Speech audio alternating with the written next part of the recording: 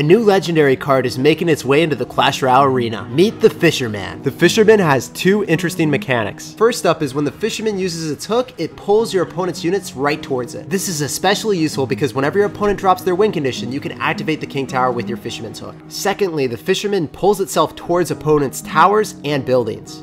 If your opponent does not respond to the Fisherman, it will deal a total of 760 damage to your opponent's tower, leaving it at 1,774. The Fisherman and its hook are only ground targeting, so it's easily counterable by any air unit, especially cheap and efficient bats.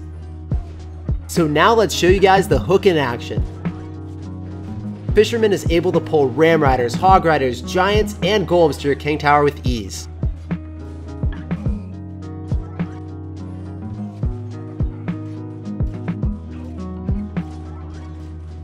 If you've already activated the King Tower with the Fisherman, it's advised to drop the Fisherman in the middle of the map to pull back your opponent's win condition right before it's able to reach your tower. It will make your opponent's win condition have to walk all the way back to your tower, denying maximum damage. If your opponent decides to spam you on the opposite side of your Sparky at the river, you can easily pull that unit right into the Sparky using the Fisherman's hook. And not even the Tornado could do that. And notice how the Fisherman is able to still go in the same lane as the Sparky and support her. While the Fisherman packs a punch on defense, it is lacking on offense. It is easily counterable by simply skeletons. As long as you drop the skeletons away from the Fisherman so it walks towards it just like you would with a bandit, you're gonna be fine. The Fisherman is quite a beefy boy, so he does not die to Fireball plus Zap, but it does die to Fireball plus Log. The Fisherman has to be my favorite card implemented into Clash Royale in quite a while. Its unique mechanic will definitely bring a lot of skillful plays into Clash Royale without being too overpowered of a card. I'll be testing it out as soon as it hits the arena, so make sure to subscribe if you guys want to see more content with the Fisherman. Stay tuned for more Fisherman content coming to the channel soon, and if you're watching this video, I hope you have a great day.